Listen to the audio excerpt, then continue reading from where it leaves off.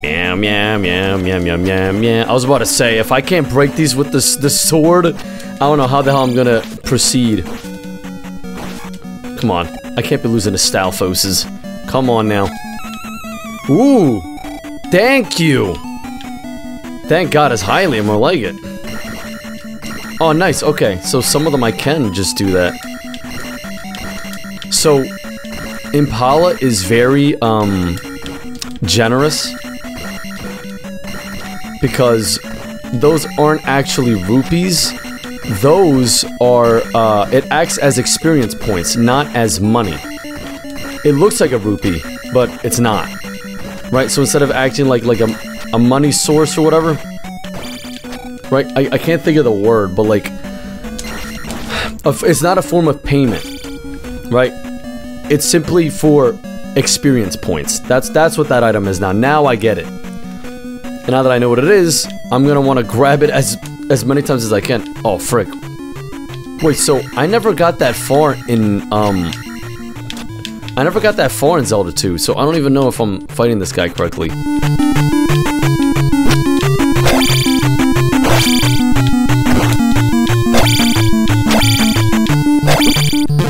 I guess if you could just jump like 5 feet in the air and then stab somebody, right? Why wouldn't you? Because that's a really weird way to fight enemies. Yeah, Stalfoses aren't that good at fighting. Alright, so instead of going for this money thing again...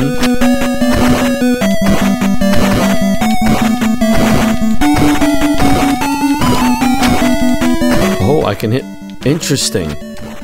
It's so weird how the mechanics work in this. That the sword just like lingers for a while. It's like, why? Wow, that's clutch. He dropped one. He dropped a rupee. Nice! I don't want that crap. I want none but attack and defense. Oh, right. Dude, and Pala outdid himself. You don't hear those sound effects? Oh yeah, let me save. Save current game. The thing is, like, I don't... So this is for anybody that's watching, right, for the first time. I don't use save states to ignore challenge. It's simply... My logic is... I'm going straight for the restart. My logic is, if I completed the puzzle, right, or got past the challenge, I don't feel I have to do it again. Why would I have to do it again, right? That's not growing, that's just repetitious, and it's just stressful, right?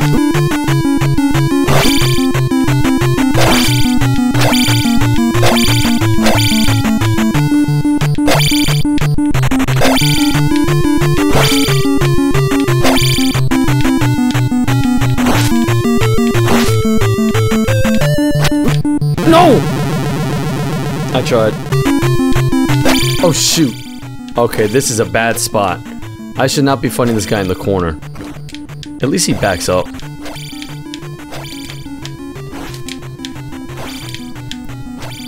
I wonder why his choice of weapon is like that sharp mace. I think, at least I think it's a mace. No! He's pretty good. He like switches up on me with that with moving in and then moving out. Like I'm not ready for it.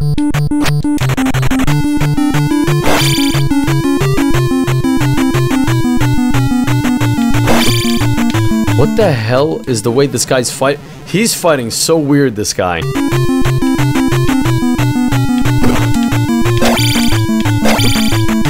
Alright, that's not gonna work. Restart.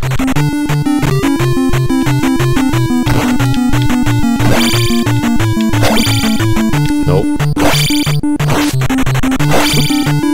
Oh, come on. I can't block that? I can't block that? I can't shield his weapon. Are you serious?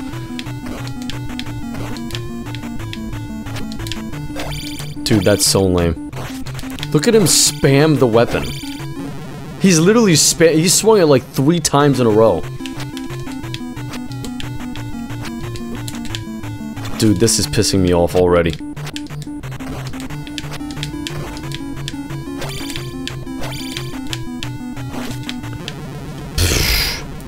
It's like, come on, man.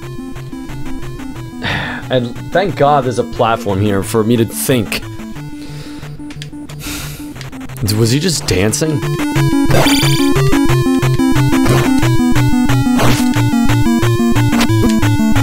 Dude, come on, man. That's it? Only when I hit, you have to hit immediately after? How am I gonna win then? I understand it's a fight, but goddamn, you're a boss, dude. Like, I have to win eventually. He's like hitting so hard, I fly through the sky. I get 2 hits. For some reason, it counts as 1 block. That's annoying. 2 hits. Dude, you gotta be kidding me with that. What am I doing wrong here?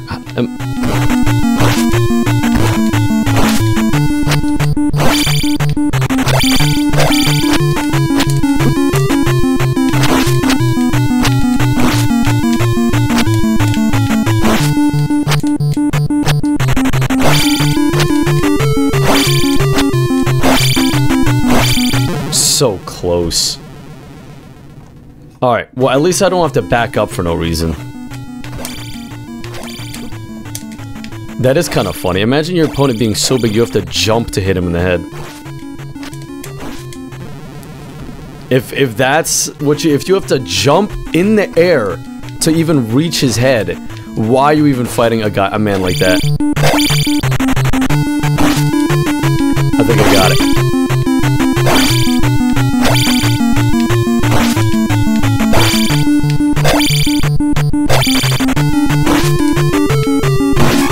Got him! I needed a running start. That's what I needed to do. Because, like, I noticed earlier, I just didn't say it out loud, but you can't just hit him in the head. You need to hit him, like, on his, like, forehead. Like, you need to literally hit him on his head. Like, slice him. Basically, you're giving him a haircut.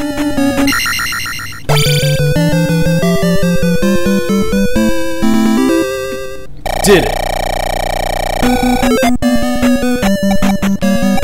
Oh, beautiful. 4 shields. 4 swords? 4 shields. I don't want it.